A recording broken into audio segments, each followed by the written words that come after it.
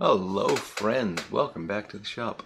Today is Sunday, June 19th, and it is Father's Day, so very happy Father's Day to all you dads out there. Hope you're having a great day and kids are giving you ties and cards with ducks on them, and then you're going out and mowing the lawn, which is what I remember Father's Day being like when I was a kid. I used to always joke that, Mother's Day is like this national holiday where with mandatory brunch and parades, and Father's Day you get a tie that you'll never wear and you get sent out to mow the lawn.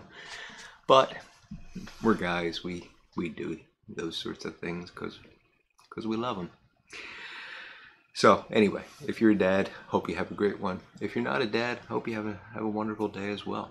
I'm planning to have one. I'm going to call my dad later today and chat with him. I chatted with him on Wednesday because it was actually his 78th birthday, so I'm very happy about that, and he's doing well.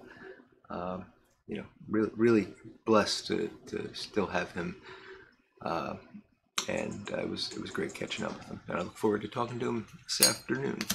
So let me a bit of a relay. Got my Bing's favorite with Haunted Bookshop. Still using this Cornell and Deal lighter. I really like this lighter a lot. It's going to be in the collection for sure. So, I know I said I was going to do some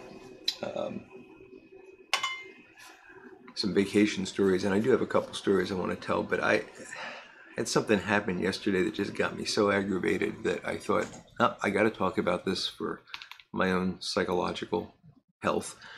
And we'll do vacation story next week because I got to do a little planner, get some pictures and stuff set up for it. And I didn't yesterday because I've been working on this darn Rubbermaid bin rack that I'm building, and it is going to get finished today. I've got all the wood cut. I've got most of the holes screwed. I'm putting it together with Craig pocket screws, which are wonderful for building shop type fixtures. They're very strong, very good strong joints you couldn't make if you were making furniture, but for this kind of stuff it works great. So I got most of those prepped. I just have to make the legs now. They're all cut. I just have to drill holes and put some supports on them and stuff, and then it all just screws together. So this should be done today. But yesterday I needed some more wood. I'm using 2x3 fir lumber that I'm getting at Home Depot, and it's the cheapest stuff I could find that I could build this out of, and really that's all that matters. It's got to be strong enough, which fir is certainly strong enough, and it's got to be inexpensive because this is just a piece of shop shelving. It doesn't have to be made out of mahogany and just made out of pine. Mahogany and maple, there we go. So anyway, I go over to Home Depot, and I'm still kind of baffled by the cost of these boards. I think they're close to $5 each, which is just unbelievably expensive for fur. But that's the world today. But if I'm going to spend that much, I'm going to get a board that is relatively straight. I don't care about knots, but I don't want like rough edges, knots that are taking big chunks out of the board, stuff like that. So if you've been into Home Depot, and I'm sure most of you have, the lumber is in racks, and I put a picture at the front of this video to typical Home Depot lumber rack. The one I need to access is it's this second rack, so it's about 4 feet off the ground, so it's coming up to about my chest. And that's fine, I can handle it, but there's at least 2 feet of lumber stacked up on it. So, I'm reaching up to get the stuff. And to make matters worse, the idiots that shop at Home Depot, and I'm sorry, the people that did this are just flat out idiots. They go and they pull it off the board and they go, oh, I don't like this one, and they set it down, and then they go through and they collect the 2 boards that they want, put them on their trolley. And then they take all this crappy wood and they pile it up right in front. So there's like a 2-foot pile, maybe, well, it's about 2 foot high, and let's say maybe about 3 boards wide, 3 boards deep into the shelf of pure crap. I mean, these are boards that honestly I couldn't use. It's not that I'm being picky, but they have big chunks taken out of them. The instead of being square, one of the edges is just, completely missing because it was a live edge on the board or something. And wacky curves that look like you could make a bow and arrow bow out of them without bending anything. And I have to get behind this to get the wood that I want. Now this is difficult for me. Now, I'm not the man I used to be, but I can handle a 2x3. But I got to reach up, I got to reach back, so I'm leaning over, I'm grabbing these boards, and I got to slide out 8 foot of board behind me. And then, without hitting anybody or anything behind me, and then get it out and bring it forward again and look at it. And I'm doing this, I only need 5 boards, and but it's taking a really long time because it's so awkward and it's so hard to get this. And as I'm doing this, I'm pulling a board out at this time. My hands are fully occupied. I hear a voice behind me, and the store is not very crowded. And I hear this voice behind me, clearly directed at me, and he says, "Hey, you digging a tunnel?"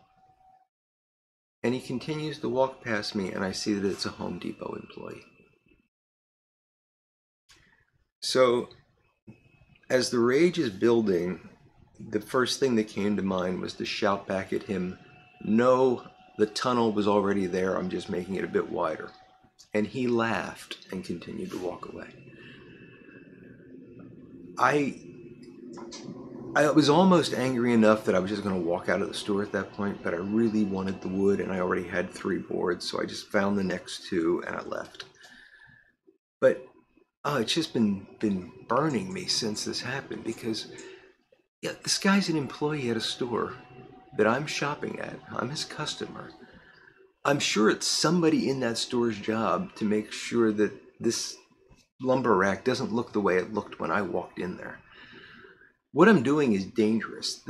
That lumber could have fallen one way or the other, and my hand could have been in there, and it could have crushed my hand or my arm.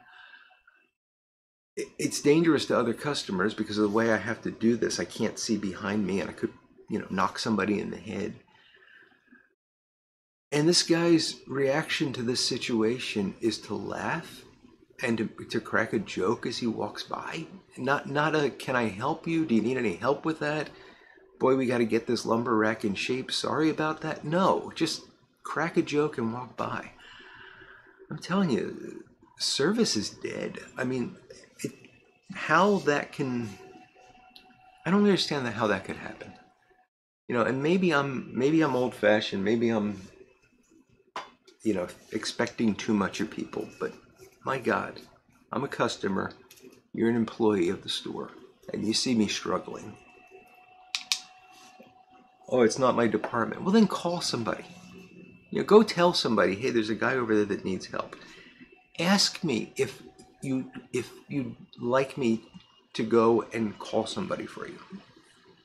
Or just say, "Are you okay?" No, nothing. Just a joke and laughter.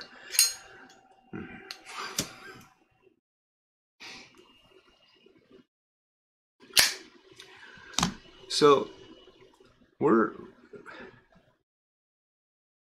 when so my first real job was I worked at a McDonald's, and I did that a lot. I worked there, all the way through high school, and actually a little bit of time in college, off and on.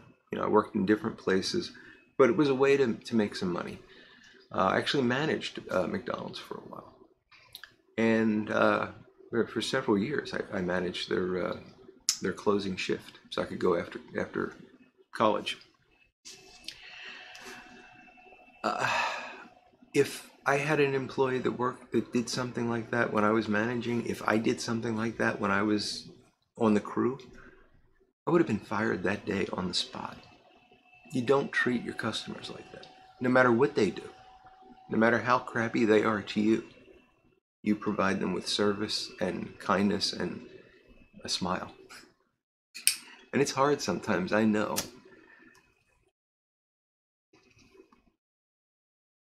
But we shouldn't tolerate it.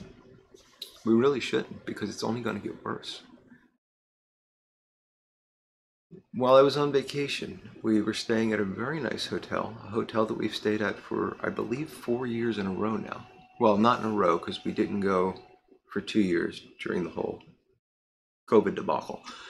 But for about 3 years we went there, and then we decided to go back this year, and we chose the same hotel because it's wonderful. Great hotel, great location, right on the beach, and the service was always good.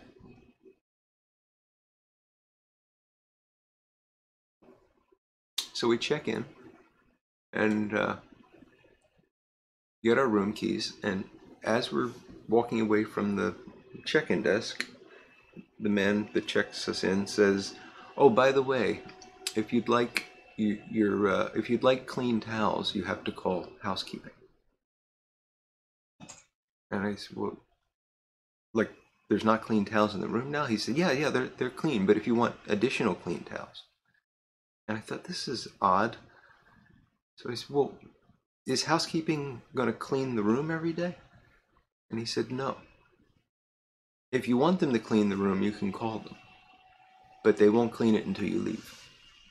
And they won't replace the towels or the linens until you leave." And we were there for 4 nights. That's their policy. And my wife and I are going to have a fight about this eventually, because she would go back there. I won't. I won't. Maybe I'll call them and say, "Does your housekeeping clean every day?" And my wife says, "Oh, well, they don't have enough people." Well, hire people. And I saw a lot of housekeepers, when people were checking out in the morning on the days we were there, they were there cleaning the rooms. So they have them. Well, they can't find people. Well, and it's part of this craziness where I appreciate it's complicated. They can't find people. Well, you're probably not paying your people well enough, because other people are. People need jobs. They're out there. They need jobs. So why aren't they working for you? Well, you're not paying them well enough, or you're not treating them well enough. And I understand that right now there's some craziness with inflation and wages and everything, and the minimum wage nonsense. So it's getting harder and harder for hotels to attract cleaning staff, because those people are getting higher paying jobs doing something else. I get it. But you know what? You're a service industry. You gotta understand that. And as much as I believe that in capitalism, sometimes the bottom line has to suffer in order to provide the product that people are going to want to buy.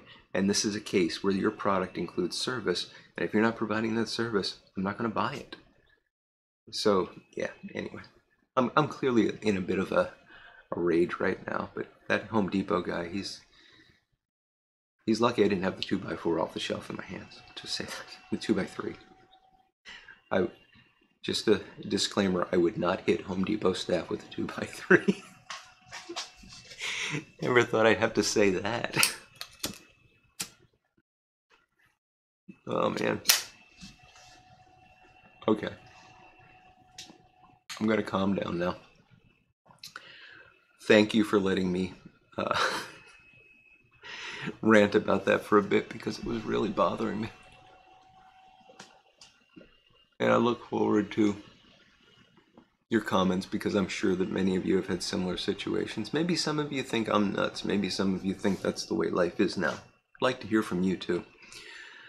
If that's the way life is now, we're in a sad state. I shouldn't say that's the way life is now. It is that way. The question is it the way life should be? All right. Rest of the day. Well, got a lot of weeds to deal with. Got to brush the dogs.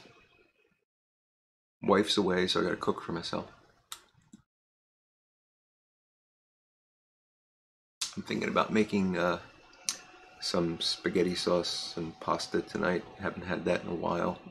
My wife she doesn't do well with tomato sauce. She's got, the acid bothers her. And she's found this Raoul's natural tomato. No, actually, she's not using that anymore. She found another one. Ridiculously expensive, but she can eat it, and it's tomato sauce, so I like it. But I miss, the way I make sauce is sort of the old Italian way with the sausage and meatballs and, cook it for a long time. And she doesn't like that. She's weird. Plus, she can't tolerate gluten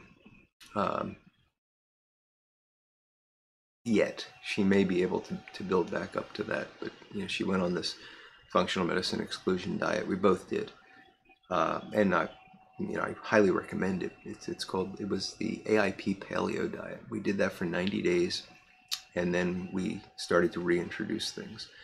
It's great because I found out I'm sensitive to things that I didn't know I was sensitive to, and now I can avoid those, and I feel good. One of the things she's sensitive to is gluten, so we have to watch what we eat, and obviously pasta is a bit glutinous. You can get gluten-free pastas, but they're not very good. So anyway, that's what I think I'm going to have for dinner, which means I got to go to the grocery store. I also have to get some more pocket screws, so I'm going to have to go back to Home Depot. I'll just take deep breaths and avoid the employees. I'll brush the dogs. That'll calm me down. Play with them for a little while. It's a nice day. It's going to be 70 something, sunny. So, very nice day. And that's that. So, I hope you're having a wonderful Sunday. If you're a dad, I hope your Father's Day is a good one. You get to spend time with your family and loved ones. And I hope you all have a fantastic week ahead. I'll be back Friday with the live stream at 8 p.m. Eastern. Maybe we'll do something in the middle of the week. You never know. But I'll definitely see you on Friday night. So until then, until we speak again, I will look forward to talking to you all again very soon. Goodbye now.